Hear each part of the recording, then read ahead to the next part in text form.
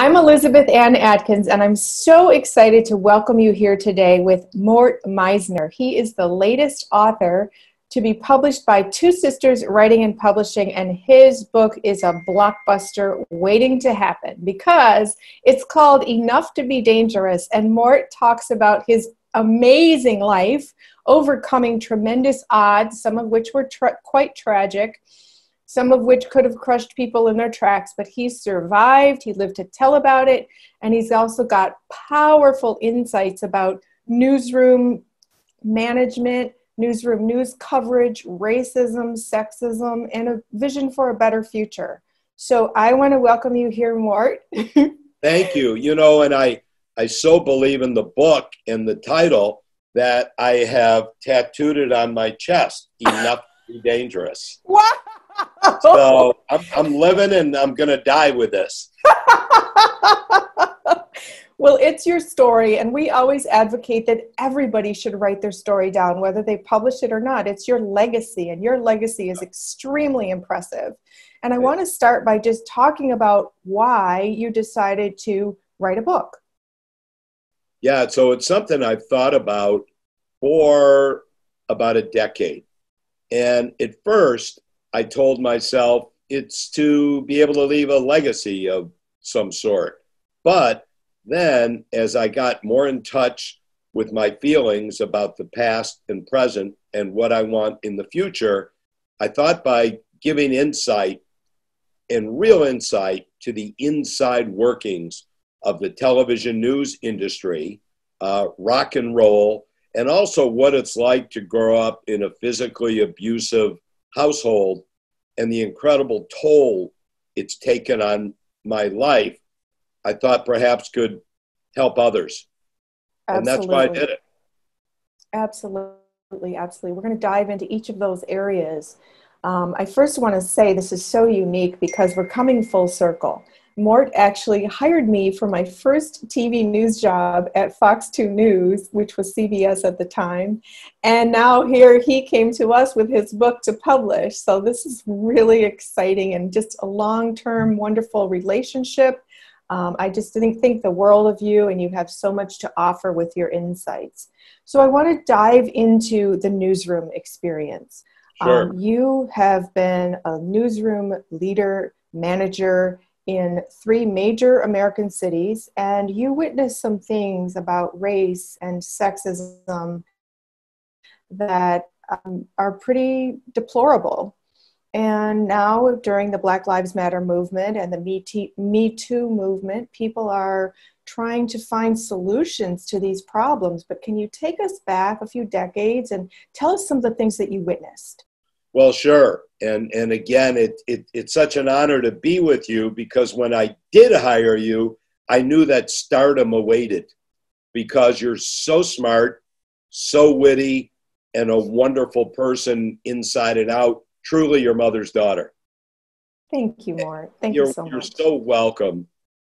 Yeah, I saw a lot. I mean, first on the negative side of race, one of the things back in the late 70s and early 80s, it became more and more common to have a African American, or as they said back then, Afro-American, and some people even disgustingly to me said colored person as the co-anchor as the female to the male. In Detroit, you had Doris Biscoe with Bill Bonds. You had Linda Wright Avery with another anchor here in Detroit, a white male anchor. And Dana Eubanks with Bill at Channel 7. And I saw it over and over again. And the way management talked behind closed doors, they were very clear. There was nothing unclear about it. That they were very resistant to putting a black male in because they would use terms like, well, they have bigger chips on their shoulders. And also because women in our industry historically, but incorrectly, were seen as not as smart, not as well read, whether they were white or black. So by putting in a black female as eye candy, management felt like it satisfied a need. But if you go back to that time, how many black males were there front and center? Not many. Not many in any market. And that was a big problem. And on the sexist front, I mean, when I was working at CBS in Chicago, I remember my boss, and we talk about this in the book, refused to hire a female as an executive producer because, one, he said, I won't be able to swear in front of her. And two, I really think women should be like my wife, at home, raising kids and preparing dinner. He eventually hired this woman, and it caused a lot of issues because I was reminded frequently by him that we shouldn't have hired her. And I saw this over and over and over again, and it was deplorable. And as a young manager and then as an older manager, I did everything I could to change it. In one case, I got fired over it because I went all the way to corporate to complain about comments about blacks, women, and gay men, and the reward was being fired. Wow. Wow. So during your several decades-long career in TV news, did you notice any improvements? And if not, what's the solution moving forward? I did see improvements over the years, for example, but it was challenging. And I like to think that I was front and center trying to help make some of these improvements. I had a gentleman that worked with me, reported to me in Chicago at CBS. His name was Burley Hines. He's now passed away. When I inherited him as an underling, I noticed, based in our meetings each day, that he was assigned by others, quote, stories Burley could handle, end quote. Things that weren't complicated, feature stories. And I thought it sucked. And I felt that Burley was a talented guy, not hardly our best reporter, but wasn't our weakest either. And I brought him over to my desk because I didn't really have an office per se. And I asked him, I said, how does it feel to be the garbage man? And he said, what do you mean? And I said, they treat you like a garbage man here, and I'm part of that team. I want to change it because I don't think you're a garbage man. I think you have a lot to bring. And so what we're going to do, I want to challenge you. I want to start making sure that you're assigned your share of harder news stories because I think you can deliver. Now, oddly, in a way, he wasn't insulted. He sat there nodding his head, and he actually thanked me. And we had a great relationship for this was about a month after I started there. We had a great relationship after that until I left and went to ABC. And just by the way, for what it's worth, this is a man who was married to a white female. And I bring that up just sort of to paint a picture of who he was. In St. Louis, I had a young man who sadly is now passed away. He was one of my best friends, John Noel. And he was another guy that when I inherited him in St. Louis, there wasn't a lot he did well other than coming to work on time and eating well. And I told him he had 6 months to get over my chinning bar. Otherwise, no matter how much I liked him and no matter how punctual he was, that I would fire him unless he got better. And he worked his ass off. He got better. When I came to Detroit to run WJBK, CBS and then Fox, I brought him. Mm-hmm. And then when I left and became an agent, he entrusted me to help him fulfill a dream. Mm-hmm. And that was to work in New York, Mm-hmm. his hometown. And I got him that job at WNBC, and one of only a few reporters I ever worked with without a contract. Wow. I said, John wanted to sign a contract, and I said, Johnny, I used to nickname him Johnny Christmas, John Noel. I said, Johnny, listen, I don't need a contract with you. Mm-hmm. If you and I need it, unless you want one, I said, if you and I feel we need a contract, we probably shouldn't even work together. And we did everything on a handshake until his dying breath on his deathbed. And John became an outstanding reporter because he was given the chance. Yes, yes. Listen, I love John. there are people, white, black, brown, whatever, who are not good reporters, and no amount of chances are ever going to help them. But then there are people that are denied opportunities. I did the same thing here in Detroit with Al Allen, who I thought wasn't treated well. I love Al. Again, Me too.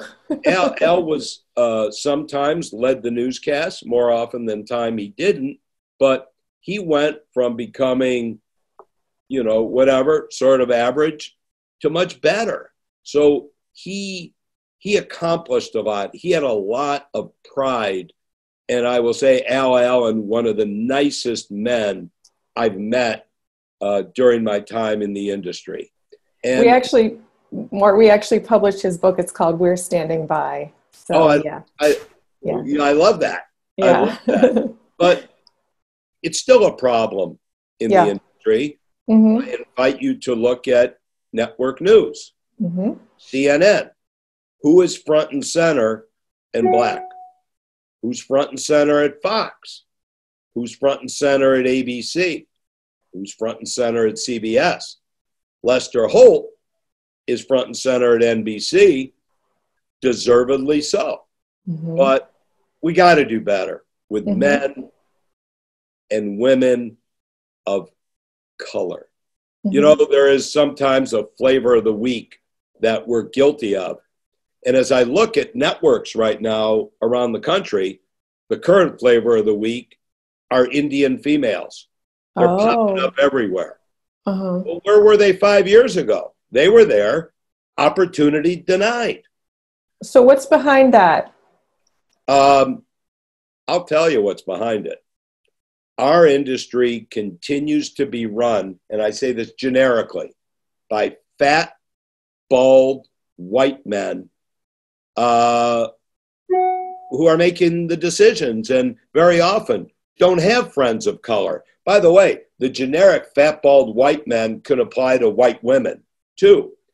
People of color have not proliferated in terms of being top dogs in our industry. I had a great conversation with a good friend who was promoted at NBC 2 weeks ago. His name is Anzio Williams.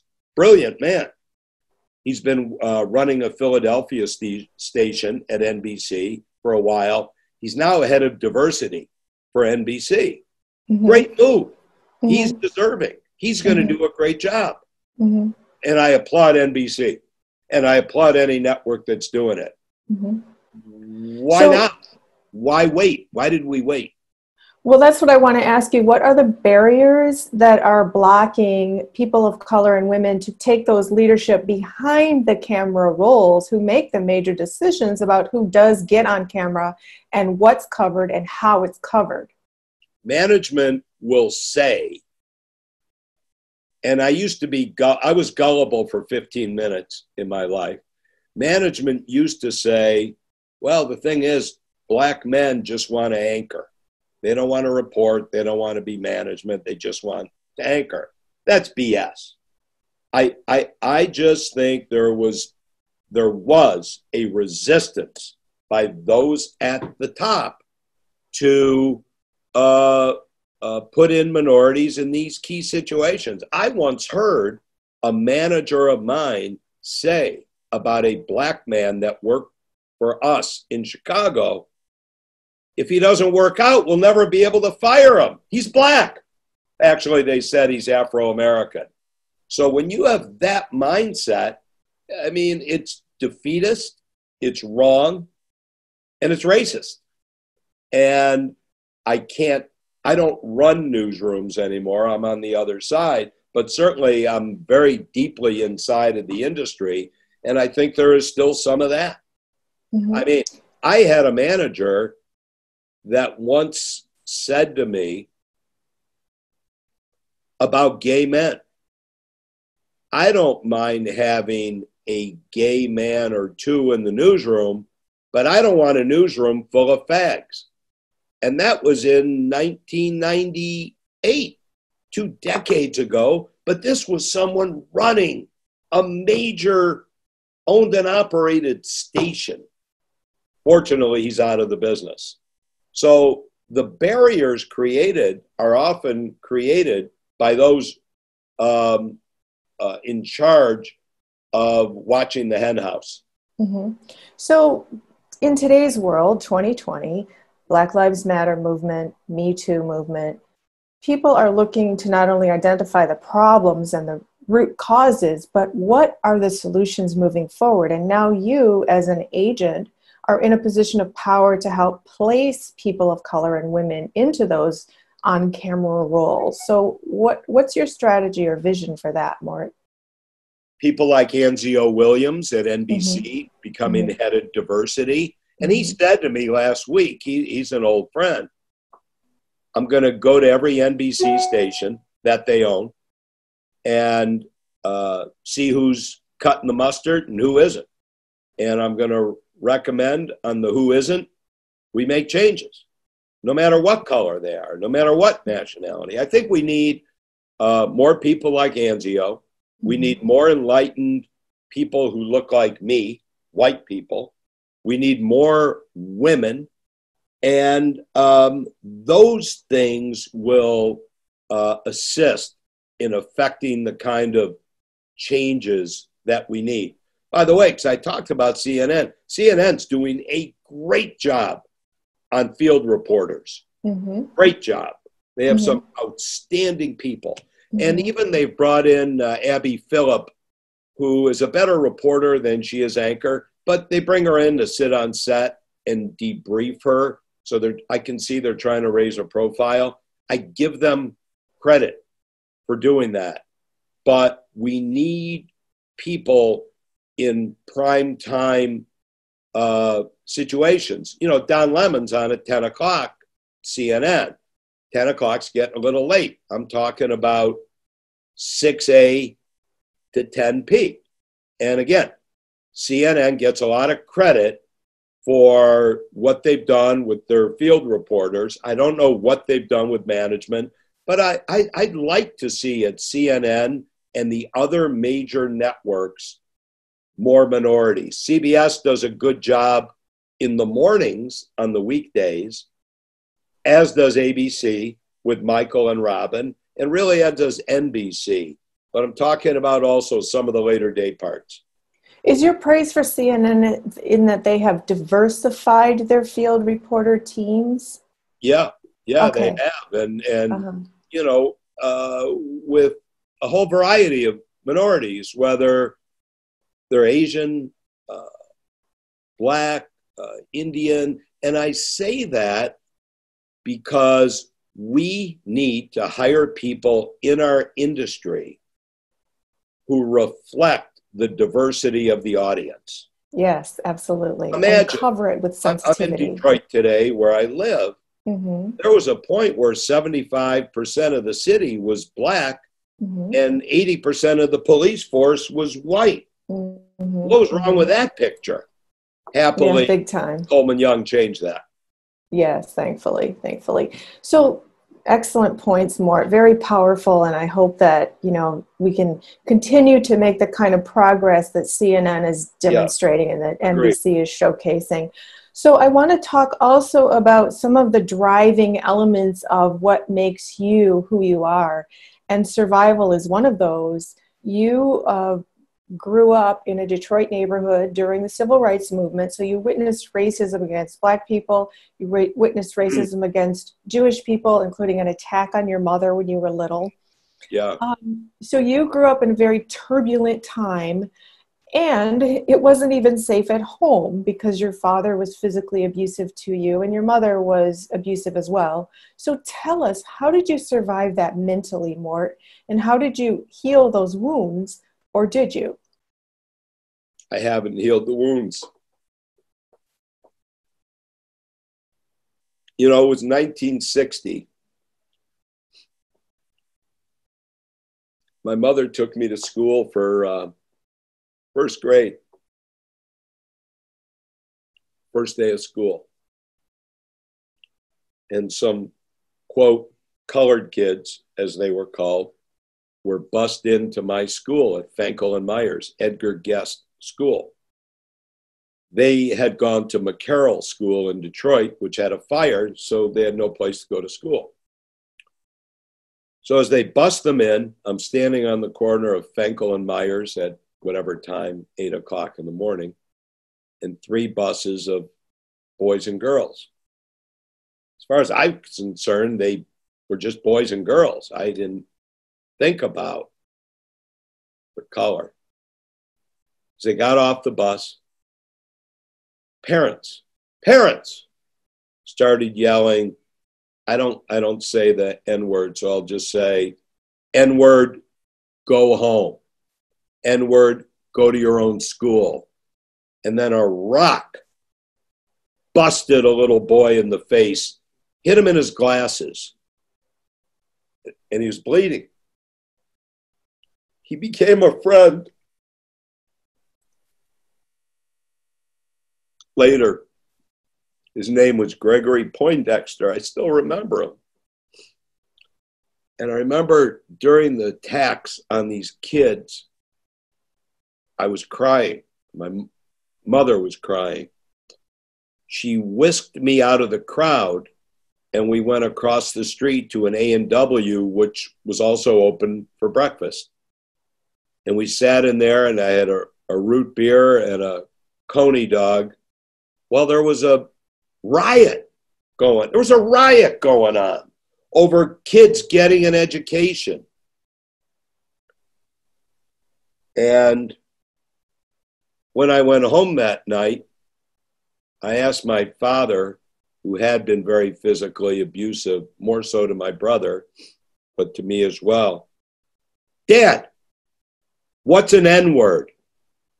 And he punched me in the mouth. Punch me. Says, don't ever say that goddamn word again. 2 years later, I asked what the F word meant.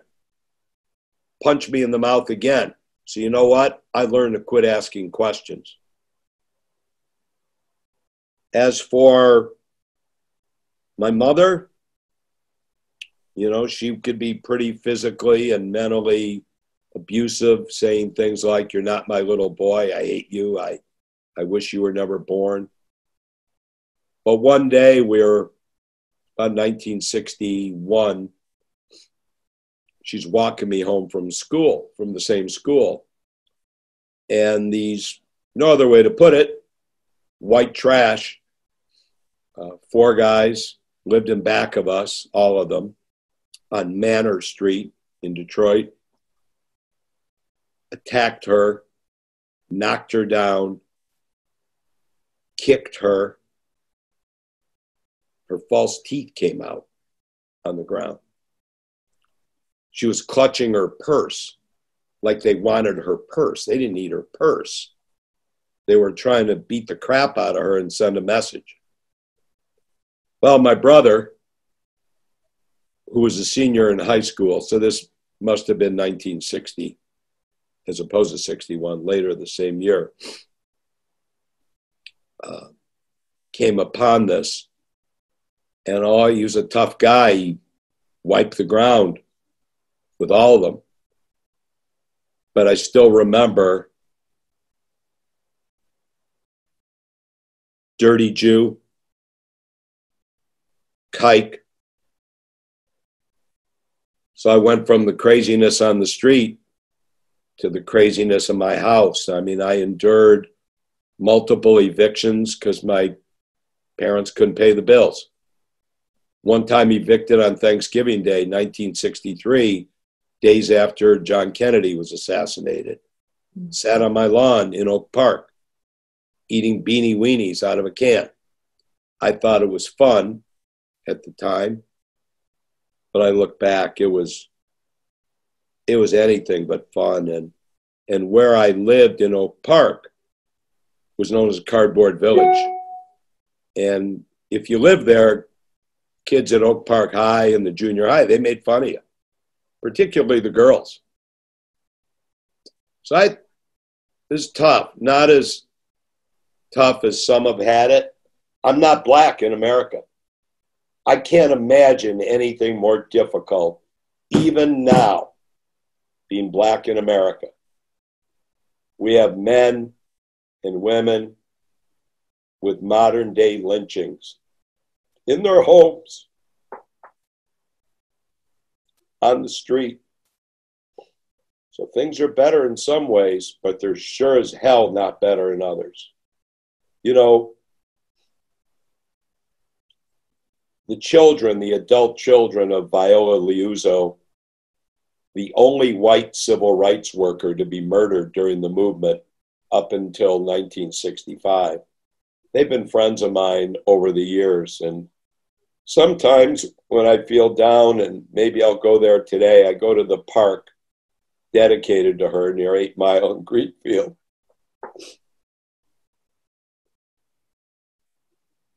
And I talk to the plaque and I say, I'll never believe you died for nothing.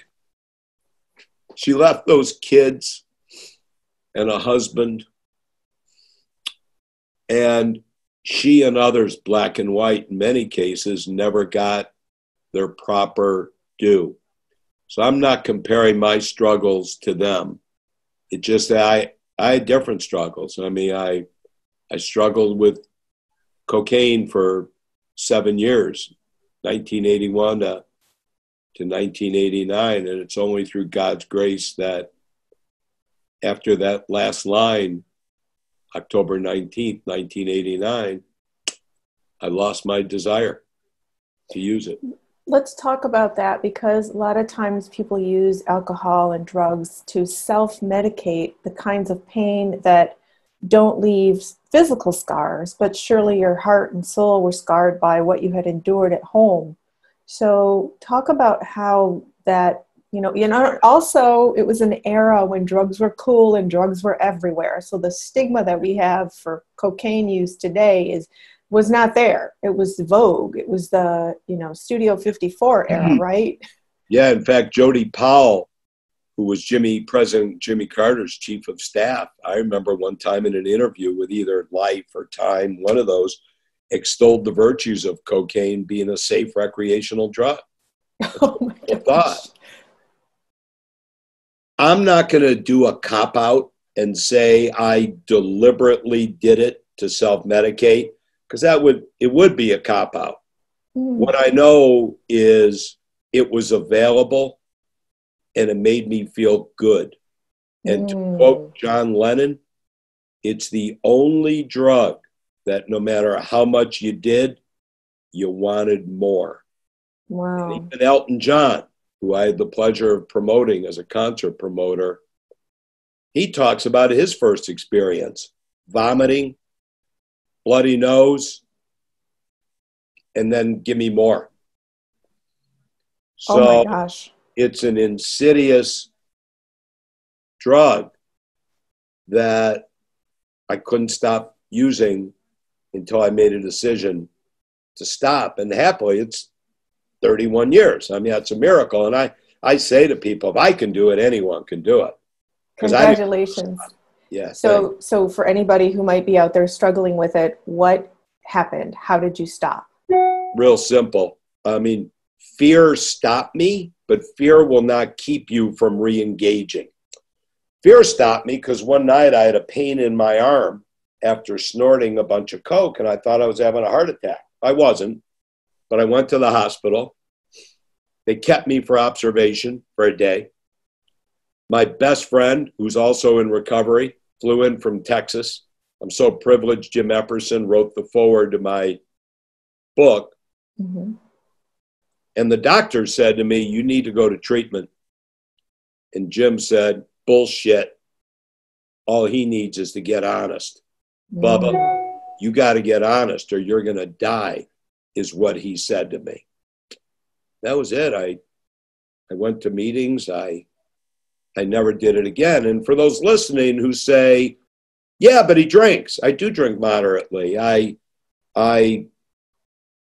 went to a group that used to exist in Ann Arbor called Moderation Management, who basically would look at your using or drinking patterns and share whether they thought you were someone who was an addict or you had an ism or if you were an abuser. In any case, I missed having a glass of wine. And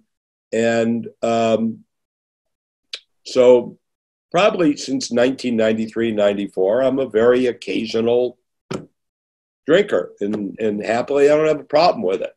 Mm-hmm. I neither need it or don't need it, either way. Mm-hmm. But there's help out there for everyone. And people inspired me to stay clean. And it's just what I do. So Mort, that's the perfect segue as we conclude on a happy note here, that your family is your number one inspiration. So can you talk about how they both inspired you to write the book and inspired you to change the actual fabric of your lifestyle? Yeah, this is a real simple, direct answer. I have 3 children. Jason, who's 38, Nicole, who is almost 28, and Mark, who's 27. Some years ago, Jason, who has a different mother than Mark, shared with Mark that I had had a cocaine problem. I didn't know he shared it. And it came to my attention that Mark was angry with me because I kept telling him over the years I never did drugs. I lied because I was told by someone in the treatment industry, it's the only lie you should tell your kids. So I did. Well, this came to my attention and I felt awful, embarrassed, ashamed, guilty. So I called a family meeting, which I don't ever do. I've called one family meeting in my life and that was it. And I got my kids in there, minus Jason, because he lives out of state. But I told them what I did afterwards. And I told them I had been lying, that I had had that problem. And I apologized and asked for forgiveness for lying all those years. And that I was going to write a book. And now that they knew, the book wasn't going to be pretty. I was going to tell stupid stories, sad stories, funny stories about what it's like to be a drug user. And as good a relationship as I had with Jason and Mark and Nicole, it's significantly better. Mm. They hugged me. They thanked me. And now I tell people, if a therapist or anyone says it's the one lie it's okay to tell your kids, push back. Because there is, I should have told them before, I'm glad I did. And, you know, I warned them about everything in the book. Look, I wasn't all that good at being all that bad, but there's a lot of things I did. I mean, I risked my life. I wasted a lot of money. But I'm grateful that I was able to stop and quit wreaking havoc and that carnage on my body. Wow, that's powerful. Well, I think your book, Enough to be Dangerous, is going to entertain, inspire, educate, and really motivate people to make some powerful changes in the world and in their lives. So I hope so. Yeah, I absolutely think so. It's coming out And October 1st. And right now, it's available, mortmeisner.com, pre-order. Yes. On Amazon, October 1st. Talking, ebook, hardcover, softcover.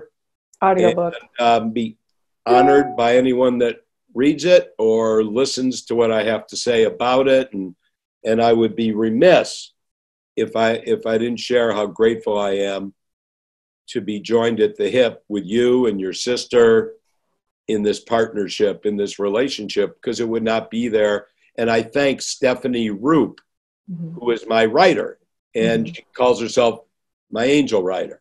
And she is an angel. Oh, that's beautiful. Thank you. It's our privilege and honor, Mort. We're really, really excited.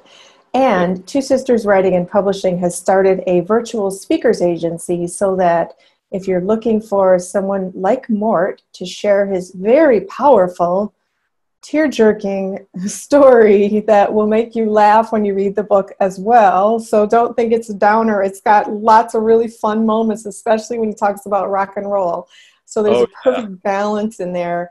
But our virtual speakers agency makes Mort available as a speaker to colleges, corporations, companies, organizations. If you're looking for somebody who's going to inspire and captivate with storytelling, Mort is your person. So please go to mortmeisner.com, or you can go to twosisterswriting.com, pre-order the book, and get your copy reserved. And you'll receive it after October 1st. That's the official launch date.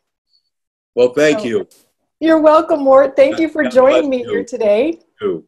Thank you. Yeah, you're welcome. Beautiful. It's going to be a blockbuster. Take good care. You too. Take care. Thank you. You're welcome.